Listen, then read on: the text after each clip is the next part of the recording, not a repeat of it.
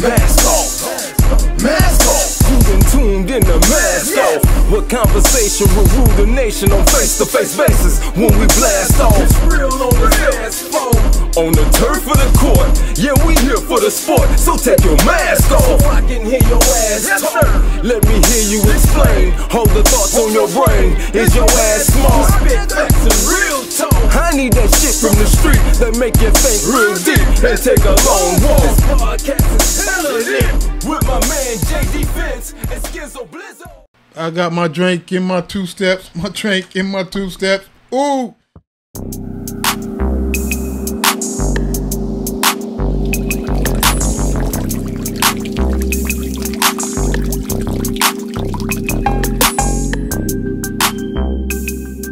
Hey man, drink of the day, something typical for Hollywood Skids. I got the shot of Henny in the bed, man. Something simple. It's what we used to do. It's what we grew up on.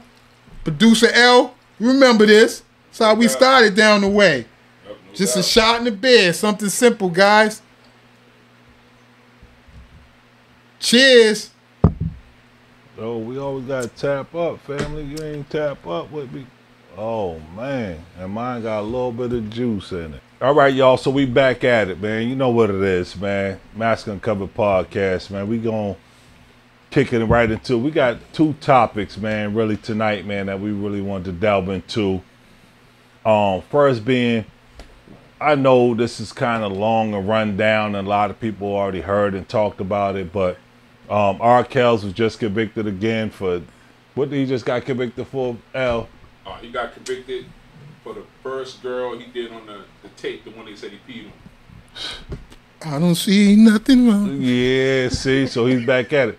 Now, what's crazy to me is like all these people that's on all these internet channels or what have you, and they see that right now they got the shaking leg challenge or whatever. Like, you seen that, L? Like how these people out here.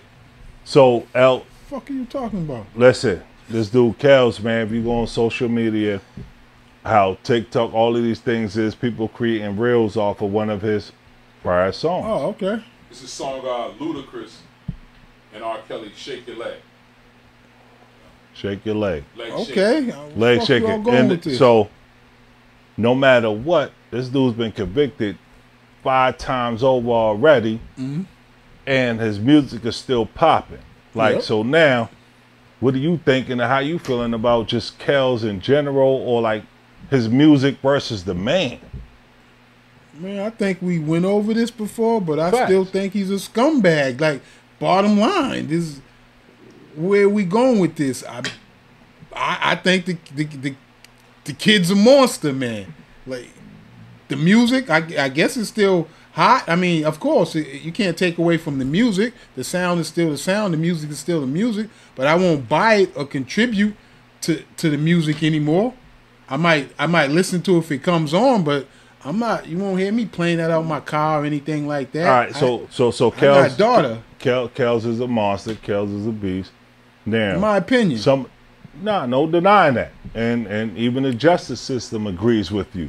What part did some other people have to play into that, right? Like, obviously, I'm not gonna blame no child, right? Like, so somebody that's under the age of 18 years old, I don't think that I could sit up here and be like, oh, well, they should have knew better, right? But a lot of these parents was involved. A lot of these parents was co-signing. A lot of these parents was dropping kids off at the studio, not having access to their kids for days, possibly weeks. Do parents have some part to play into adding to the scumbagness of what this dude was able to get away with? I mean, I don't think their intentions was to hook their kids up with a monster. I don't think they know how in depth it was going to go. I think maybe for a fast buck, they were taking a risk. Maybe they thought he was a piece of shit, a bad guy, but I don't think they knew what the end result would be. So I don't know how much blame I would give the parents, but that doesn't take away from the action of Mr. Kelly. Like, you know what I mean? Like, he's still the main topic of what we're talking about. He's the one who committed the act. The parents, there's no proof. Can you give me proof that they knowingly gave their child to be? A few parents got some write-offs. A few parents got some money, right? So when their kids was not available to them at a certain time and period, when stuff started coming out, like, okay, we need to do an investigation or what have you, or even Sparkle, who her niece was the young lady that got peed on, right, L? Right. And she was R. Kelly's artist. Somehow she got dropped from the label. No words coming out from her. But even her own family members was like, yo, shut your mouth. We're not going to talk about my daughter being on that tape. And rumor is, or allegedly, that they took the money. Go. And well, let me say something. We go. Skiz Producer L, yeah. That's so. It doesn't negate what R. Kelly did, but the parents, somebody had to be held accountable. Because I know me as a father, I got 2 girls, and I'm knocking down walls to die trying to get my kids out of it. So somebody was getting the money. I'm not saying he's in jail. He's where he need to be. Right. I always felt like a man, not a bad looking guy, a lot of money, can pretty much get any woman he want. Choose to deal with children, you should be where you at. Oh, there you go. We're on the same page. He had a team just like Epstein. They locked his team Facts. up. That girl, they locked his team Facts. up. So, and that's all I'm saying. He's where he need to be. But some of these parents who took that money, because Sparkle's niece, they flew her out of the country. They just got her back 20 years, 22 years later. So that's what I'm saying. And what I'm saying is, do you guys actually believe that these parents knowingly put their kids in danger is what I'm saying? I think they were reckless with what they did, but do you actually think their parents knew what was going to happen to their child? I'll say That's this. my I'll question say this to you guys. I'll say who this. want to blame the parents. I'll say this, that money trumps a lot of things in some people's lives, right? And I would say that maybe initially, okay, R. Kelly wants to sign your daughter. But the same way Ella's saying, if I brought my daughter to a studio to record with R. Kelly, Right. and say, meet me here at 5 p.m., I bring my daughter there, and they say, you can't come in, she could come in. I'll say, okay, well, how long will she be there? She's only 15, 16 years old. Or we'll drop her off. Now, just as a father, does that sit well with you? Now, I'm not saying that. Now let's imagine just a couple of hours or just hours, right? Like, I can't be in the same place with my young teenage daughter. You're telling me I can't be in that room. Okay, already I don't even want to be a part of that. Now, maybe I'm a different father than some other people. The same with all right. you. So now, let's say 5 hours go by. Like, okay, where's the recklessness and that in the area of, okay, as a parent, where's my child at? It's 9 o'clock. She's not home yet. Now, we're talking about some of these kids were gone for days, weeks, months. And there was one family that I know that was trying to break into the damn studio place, like, bring my daughter out here, out of all of them. So that's why I say parents were definitely a part of nipping this in the bud a lot earlier, but also, not to jump ship, but when I found out about the high school thing, if y'all watch the video, whatever, the R. Kelly video that they have on Netflix or what have you, y'all need to go watch that. The high school, every principal, teacher, students, they all knew R. Kelly would show up at the high school at the let out. It was almost like a club for him. They were like, oh yeah, we always knew R. Kelly. It was always rumors that R. Kelly. So you're trying to tell me that you're in a position of power. You're an educator, whether you was the principal, a security guard, a teacher. It was well known that R. Kelly would show up at the high school. Well known. Everybody in Chicago knew. He was always at the high school. He's plucking these little kids up. Nobody, where's the responsibilities from the adults? Because my question is, before that speech, Yeah. was, do you think the parents knowingly brought their kids to R. Kelly knowing what was going to happen to him? That was my question. What's the answer? I think some of them, yeah. Knew. Not new. Yeah, all of them. Well, then, if you think that way, which is still a thought, there's no proof, then they need to deal with some consequences too, because they're accomplices. If they knowingly knew what was going to happen to their daughter. Well, that's what I'm saying. I think he had a team. You know, like if you take the girl that they brought back, who whisked her away? Who took the money? Who gave her the money? Once the money ran out, now they back in court. Because now I think his masters and everything are going to be up for sale, and they can split. So it's money to be made. Right. But I don't think all of them. I think all of them legitimately was like, he's going to help make my daughter somebody. You know what I'm saying? But then I think that's what I think. I think some of them were like, not my daughter. Turning a blind eye. You know, and. But this is why I agree that somehow the parents. There's no way in the world the parents are not held responsible in some of these instances. I agree. Because, like you said, too much fuckery went on for the parents not to know. And that's what I'm saying. And they're cutting you a check. They're giving. You might not know. You got to have an idea. Dude, you don't even want your daughter at 10 years old to walk to the corner store by herself. So, let alone be in some recording studio for hours, weeks without seeing her, hearing from her, talking to her. So now when somebody's coming to you, giving you, oh, here's a check for $5,000. We have your daughter signed up with them. So these parents are turning a blind eye. They're turning for the money. I just think they're horrible parents. I don't think think they knowingly led their kid down this path, knowing that their kid was going to be molested or raped at some point or beat or locked up in an apartment. I don't think they knew the specifics of what was going to happen to their kids. Let's keep in mind, all of them weren't 15. Some of them were of age. Some were older. 19, 20. So, yeah. and they were letting them be there. So, you know, when your kid is of age, you can think, she's going to do it with somebody. Might as well be this nigga we can rob. That's what I'm thinking. You know what I'm saying? Like, what I'm saying is, they were getting cut checks, right? Because if you're sitting up here, and this is my point, is that at some point they were saying, okay, your daughter's here with me. Here's money to shut the fuck up. Do not follow up. Do not keep reaching out. You're not gonna hear from her. She's in the studio for a month straight. So here's money. So what I'm saying is, there's not enough money in the world that's gonna make me say, okay, that's cool. She's just with R. Kelly. This is not an individual situation. Like, it's not about you.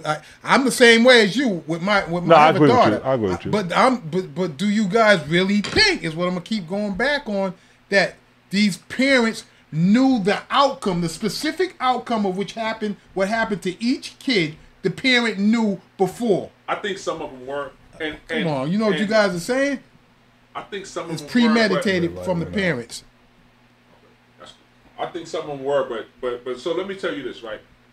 God rest his soul, kind of find out that he was being lied on MJ, right? They're talking about MJ doing with the kids and stuff like that, dude. But we don't even know that he was lied on. But either way, I don't agree that he was lied on. Well, you know, the kid came out and said he lied. One of them. Yeah. But my point was, they were dropping the kids off still, knowing who MJ was.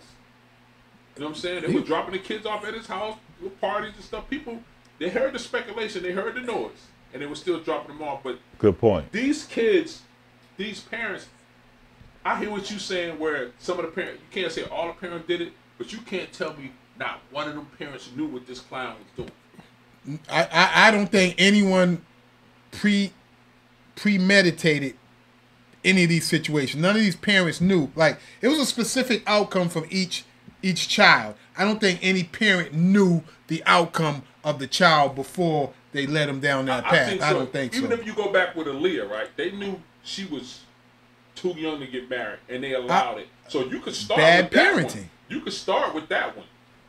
She was the first. You know what I'm saying? R.I.P. Aaliyah. But she was the first. That we know about. Right. That she was the first, and they let her get married. So that's right there is the first one. You see what I'm saying? Now, so how old was Aaliyah when her and Dame started dating? Was she that much older? Like, what was, you know what I mean? What was the? Well, you think about Aaliyah's career went from when R. Kelly met her, and say if she was 14 and 7 years till she got famous, That's 21. So Okay. they ain't met her when she. No, I was just asking. I wasn't. Yeah. Even if they ain't mess with No it, beef. no, I'm but just asking. even Yeah, if they ain't that's mess with it when she was younger, then shame on Dame too. But back to the parents, I see what you're saying, that I don't think a parent will knowingly say, "Let me sell my daughter right to some animal," right? Like exactly. now, What I'm saying. our mindset thinks like that, right?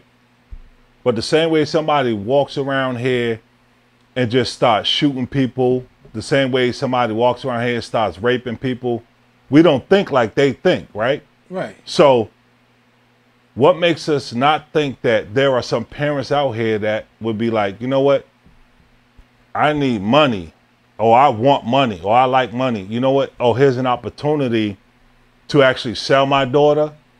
That's not belief, a thought of mine. Like, I wouldn't want that. I wouldn't think that of a parent, but you got to best believe the same way there are nutbags out here that would do crazy stuff that you see on the news every day, all day. What makes you think that parents that knew R. Kelly visited that high school every day, all day, and was like, you know what? Here's an opportunity for me to get some money. Yeah, but that's speculations. It's speculation. None of the parents knew exactly what type of monster or whatever he was at that point. So it's still speculation, and that's just horrible parenting. Horrible. Like that's the best word I can say. But you're not really answering my question though. The same way there's nutbags. All right. The same way nutbags are out here, and you be like, how could somebody go up here and be raping 13-year-old girls, right? You be like, damn, that's somebody different. Like, I don't know nobody that's like that. Hey, so all I'm saying is, what makes you think that some of these parents didn't know or already knew that, okay, I'm going to sell my daughter. I already know what he's into, and I want a check. I want some money. Okay, so let me ask you this, both of y'all, right? Ask you. I know producing thing, but let me get close. That girl that was on the videotape that he just got convicted for was over 20-something years ago. Yeah. These other girls that are recent that were on Surviving R. Kelly. So do the timeline. Let's first 48 this thing. Did y'all see the tape with the girl got Yes, on? yes I did. Okay. Yes I did. That was years. That was us in high school, right? Shit, that was years ago. Yes, sir. I guess, yeah. Yeah, high school. Okay, so that's there. These parents see that. They see it just like we saw it, right? True. Now some of the parents are probably our age. Facts. Okay, Right. So some of the parents are our age. So they let their kids go around this predator, this potential predator. One thing with Michael Jackson, he never had any proof. We had the tape. Just know he was a weirdo, but that was enough. We had the tape, and they knew that this dude was doing that with this child, and they still let their kids come around. So that's kind of where I'm at with it.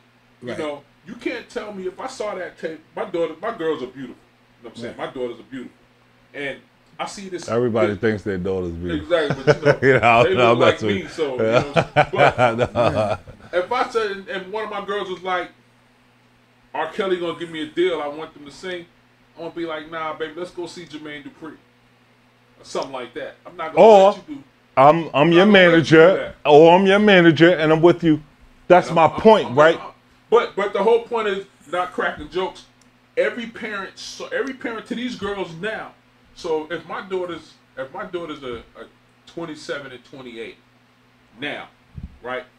That means every parent that them girls are 21 and up saw that tape. I can even go back to 18. I would assume. Saw that tape and they chose to let their daughters go around this pedophile. But what I'm doing and that's still drastic, and I get where you're going. That and I don't even want to sound like this because I'm completely against letting my child or anyone who's let their child go with R. Kelly. Right, we know that. I'm completely against what your mindset was. Right. But does that definitely tell you the worst? Like getting my child and I'm illin'. Right. But go ahead, do you know the outcome of your child just because you put him with R. Kelly? What's going to happen? You don't want to take that chance. But you still don't know the same thing is going to happen to your child. All right. Well, hold on. Let me jump to this. Let me jump to this 2 seconds, right? One thing is, when you're looking to buy a house, or when you're having a child or what have you, You know the inner city, you know different places where crime is relevant, crime is high. So you say, I don't want to have my child here. I want to move somewhere where it's less crime, right? Or less options for my child to get into. So with that same idea, you cannot be absolved. You cannot give parents the idea, because remind you, what we're talking about is what we already know. Like once we've seen the tape, and what I'm going back to is even years before that, before we finally seen that young lady being peed on or what have you in the video, he was well known to be at the high school let out, like it was a club let out. So everybody in Chicago knew this is where R. Kelly is, and this is where he does his recruiting. Right. So as a parent, it's almost like, okay, I have a child, and if I move my son in this area, this is a high gangbang area, I'm not moving down here so my son can join a gang, but there's a high chance of him joining the gang if I move here. Man. So we cannot just sit up there and say that, okay, a parent's going to say, oh, I know he's known to be playing with young girls, but my girl's going to be different. My girl's going to be a star. All I'm saying is, why do you give them the benefit of the doubt?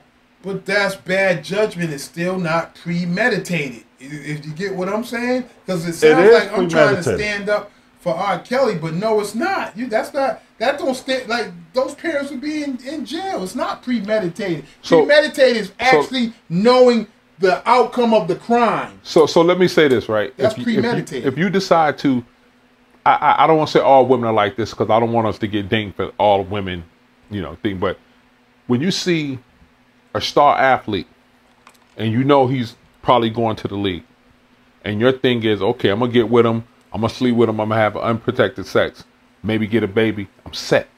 Right. Same type of mentality, I think, when you're dealing with a star who could probably make your daughter supposedly be a star. Now, you got to take precautions. Now, the athlete should take the precautions to not get this woman pregnant. The parent should take precautions to say, okay, well, yeah, okay, you want to deal with my daughter, you think my daughter's talented, I'm gonna be in the studio with her. And if I ain't in the studio with her, then we ain't rocking. But you know the difference with what you just said? What's that? That's premeditated, the first one. The first one is premeditated. Right. If I plan out, I'm going to catch this motherfucker with his little ass skirt, catch him in the club, and he's intoxicated, I'm intoxicated. My plan is to fuck this dude, have a baby by him, marry him. Like, that's my plan. It's written out. I know it. And parents of the parents of the children from R. Kelly don't know the outcome. I'm glad you said that. I'm glad you said that. But I think some of them know. Like, I think some of them say, well, okay, if I'm gonna do this with him and he mess with my daughter, somebody probably would say, if he mess with my daughter, I'm gonna whoop his ass, but then I'm gonna sue him for all his money. You know what I'm saying? So it's kind of and I hear what you're saying, but I think some of the parents are turning a blind eye. That's what I said. I think some of the parents are turning a blind eye to some of the stuff that was going on, because if you saw that video, you know what this dude is capable of. How many women did he have in the house? 8? Right. Something like that? Right. But I swear I want to go back to just this one question though. Like, really to you. No, really to you, Skizzo. Like, if you know a part of town is a bad place to live in, and you're raising a family, your wife is pregnant or what have you, and you're like, okay, we have enough money, or we're saving up money to move to somewhere. The last place that you would look to move to would be, because you've done your research, is a neighborhood that wouldn't be conducive to you and your family. Right. That applies to a parent at all times. So if a parent knows that this guy, R. Kelly, this is well known in Chicago, that this is what's going on with this individual. So now I'm born and bred in Chicago. My daughter's now 13 or 15. One couple even brought their child, 15 years old, to an R. Kelly concert and let her go on stage, dance with him, then go in the back, and then they were like, yeah, we got it. Y'all go home. So things of that nature. So being a responsible bad choices parent. and situations are not the same thing. Bad choices, like you said, I wouldn't do it. Right. If I was you, I wouldn't do it. But that doesn't mean they knew the outcome. That's all. That's all. Well, they have a good idea of what the outcome is. But yeah, that's that like we can't convince. Right. What it could be. So again, you know, we going through the nice production by Big L, man. My dude showing up, man, holding us down, man. Right. Listen, he's supposed to be in jail. You know what I'm saying? He's where he's supposed to be. I know he's killing himself from being on top of the world. And now he's down here. And I do, before we leave, I do think some of the parents need to be held accountable for That's all I'm saying. For what their role they had. Right. That's all. I never said that. Right. You never did. But we're gonna move on to what we do. Yeah. Every night. Like I said earlier, man, we had 2 topics, whatever, but what we going into right now, man, is going to be the J Defense Mask Uncovered question of the night.